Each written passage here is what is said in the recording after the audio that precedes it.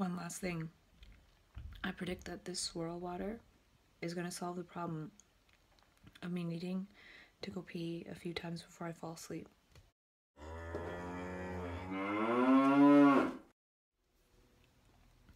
I can't stop talking. I'm wondering if taking care of the body, gestures of self-care, not as an ego self, but actual things that are real,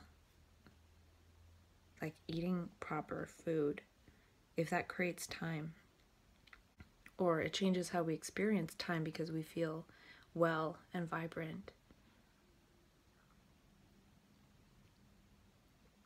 And when we feel well and vibrant, then it doesn't really matter so much what we're doing. We're not trying to escape what we're doing because we feel good. And then it moves us beyond bad and good in a way, because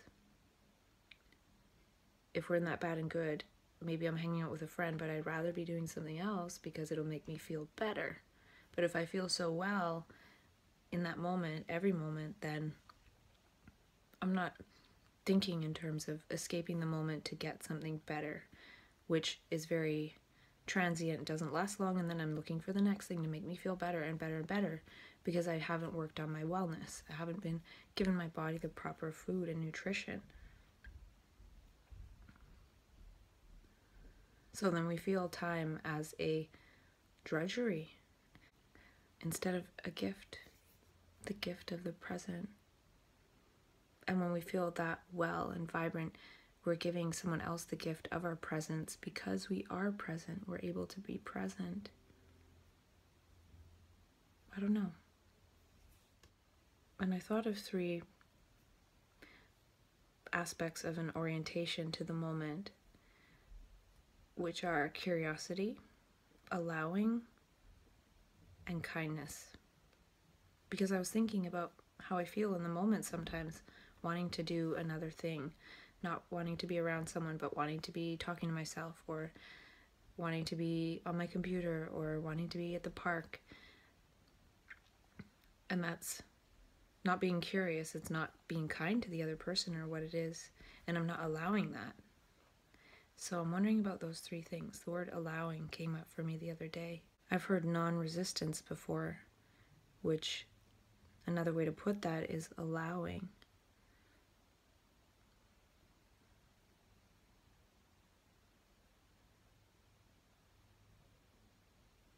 And I'm glad I know how this cleansing affects me, because once I start eating again, I can go back to a cleanse, and perhaps it's a way to increase self-epigestretics, which then improves one's epigenetic matrix, which then helps one embody one's magic, one's meaning, one's life. So yeah, the sense of time is different, and I'm wondering if time is a sense.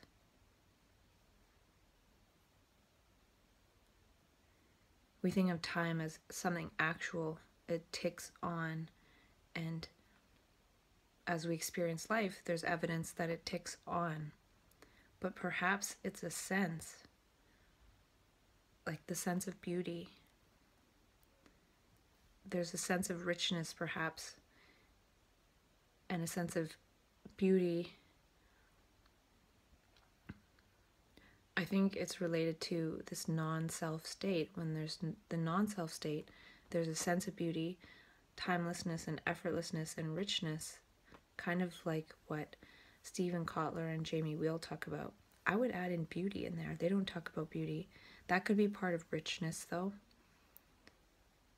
I would say, though, that when the sense of self decreases, the sense of beauty increases, the sense of richness, the sense of self is the effort, so the effort decreases, the sense of effort, and the sense of time changes, how we sense time passing. And perhaps that's just a sense, just like vision is a sense. Vision, perception is a sense, and memory participates in that to create our perceptions moment to moment. Perhaps memory And this self and the sense of effort participates in our sense of time. And when that's not operating, it feels timeless and things feel beautiful.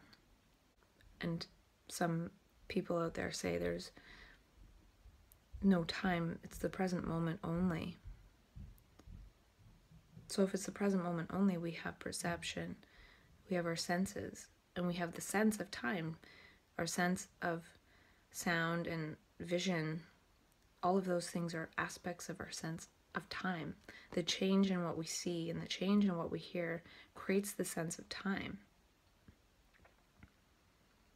But our seeing and our hearing has all these elements of the past injected in terms of our conditioning and programming and biases. So that creates partly the sense of time, how our memories play into our perception, all our other senses, creates the sense of time.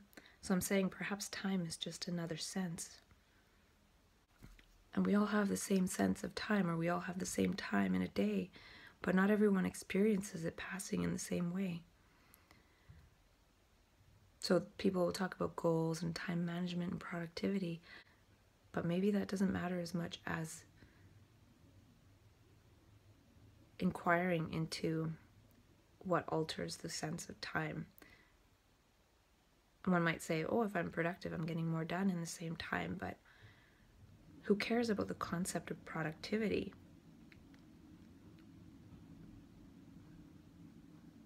If there's a sense of timelessness, we may or may not be productive. If there's a sense of flow, we may or may not be doing extreme sports or getting a lot done. Can we change our sense of time without having to do anything? I'm not sure what I'm saying, but I'll talk more about that later, maybe.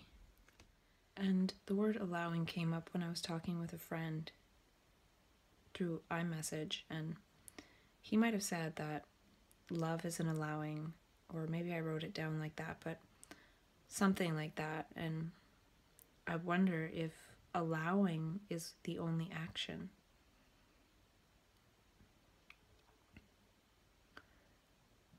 Because otherwise it's from the volition of the self, which is volitionally trying to do something or act before the moment has a chance to act on us. We're acting on the moment. And I wonder if this is the only doing. Can we allow, can we give space for love to act? And that love is the moment, and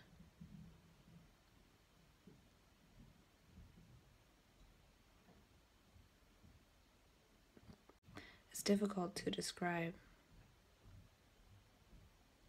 For example, I might want to do a certain thing, and I could go and do it. Or if I change to this allowing orientation, somebody might do it for me, or something else happens than how I would think that that thing needs to be done. Like sometimes I'll want to say something and kind of volitionally put something into play, and then I wait and the other person says it and brings it up. Can we give space for love to act? And more on how I don't generally force things. When I became a vegetarian 8 years ago, I remember eating leftover Thanksgiving turkey. I think it was January 4th. And it came to my mind that I would never eat meat again. And I never did, and I never have for 8 years. I never say never, but I can't imagine I would eat meat again. So yeah, I feel like the more I've put care into myself lately, people have acted more caring towards me, which then makes me feel more present and not like, oh, I have to be at the park and I can't be around people. Doesn't mean that never happens, but I'm feeling this subtle dance and learning about it. Curiosity, allowing, kindness. And I'm still on this thing about creating a creative respite that's a safe space psychologically safe to be creative.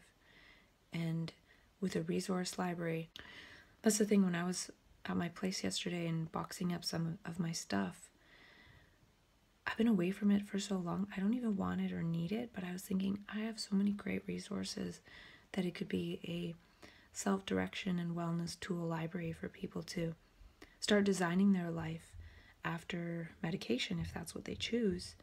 Maybe even before they're off the medication. It'd be cool to have a respite where people taper off the meds, perhaps with the help of micronutrients, and also in the meantime start thinking about what they want in their life next, designing their next part of life with these resources.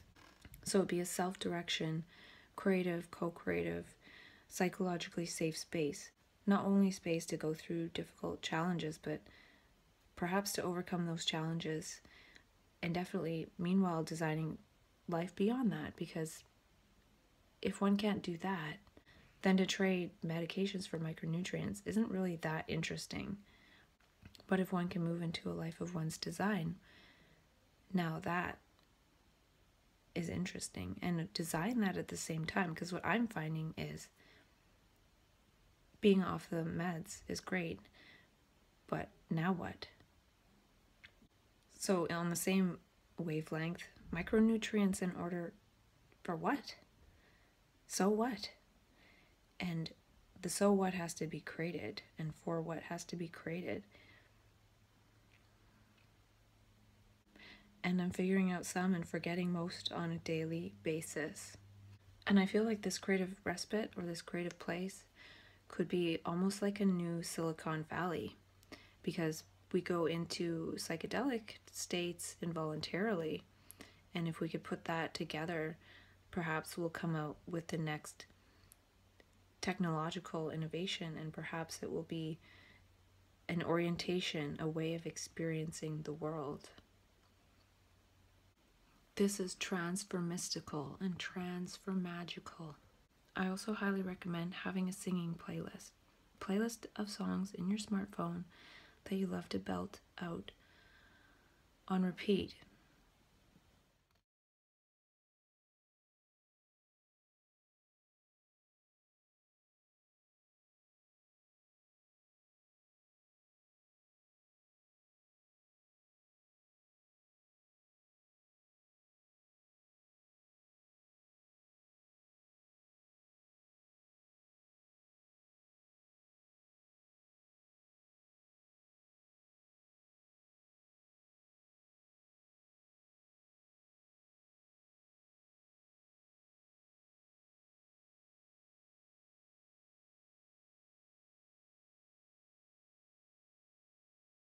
And I'm liking living further away from town because it gives me a chance to sing. So long drive, lots of singing. So yeah, lifestyle design. And I feel like this next period of time will be about that, and seeing the life that I can create. That might be the most important part, to show people that anything is possible. Tapering off meds is possible, and then the life of one's dreams is possible. And I did live the life of my dreams by going to California and live the dream of tapering off meds. So now it's really time to get in alignment with dreams.